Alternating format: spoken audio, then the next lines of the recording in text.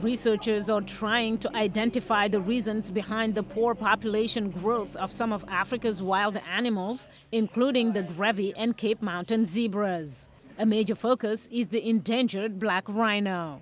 What we've done with the University of Manchester is develop this toolkit to understand why species like black rhino might not be breeding very well.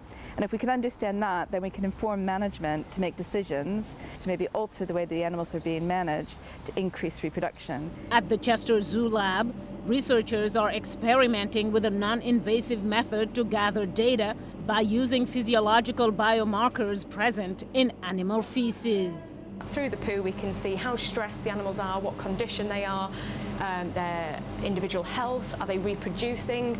The goal of the nearly $1.5 million joint initiative is to develop a strategy to promote natural reproduction. We do a lot of sample collection in the wild of animal poo because actually we can know a lot about their disease status, we know about their reproductive status, we know about their diet, we know about their stress levels. So actually we can get a holistic picture of the condition of these animals from these samples. The researchers hope to take what they've learned from captive animals and apply it to wild populations. Increasing animal birth rates is especially important because of the increasing threat from poaching in recent years across sub-Saharan Africa, despite efforts by governments and park rangers to stop the illegal practice.